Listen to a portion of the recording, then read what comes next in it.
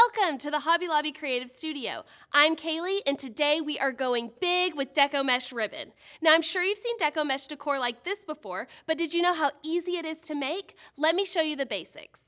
First things first, what is Deco Mesh? Well, it's actually a poly mesh ribbon that's designed to hold its shape well while also being durable and waterproof.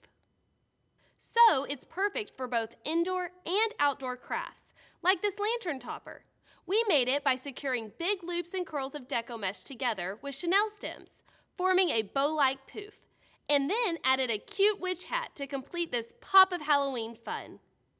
At Hobby Lobby, you'll find Deco Mesh in 3 widths: 5.5 inches, 10 inches, and 21 inches.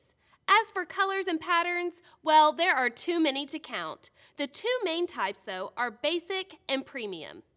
Basic Deco Mesh typically has a hint of glittery thread woven into it, while premium Deco Mesh is all about the bold metallic statement. For a more natural look, there's also burlap style mesh like this.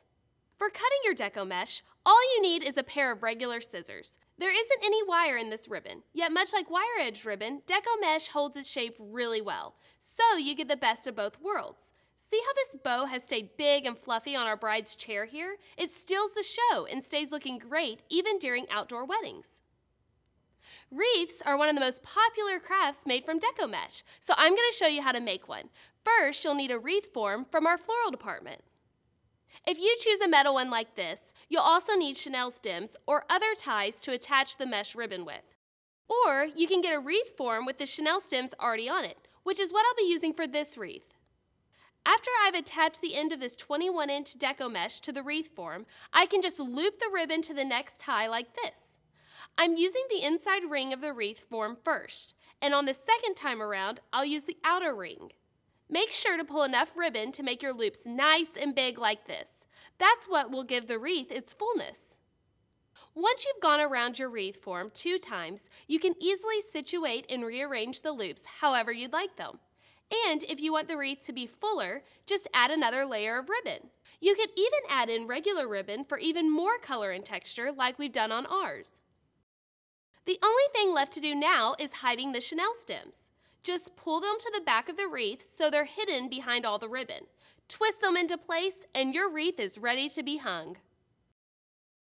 Here's another style of wreath that's just as simple to make as the first. Instead of one long length of Deco Mesh though, you'll need to cut a bunch of pieces that are each about 16 inches long. For mine, I'm using 2 types of Deco Mesh and a roll of ribbon. Roll 3 pieces of ribbon long ways like this, then stack them on top of each other. We added wire-edged ribbon to ours as well.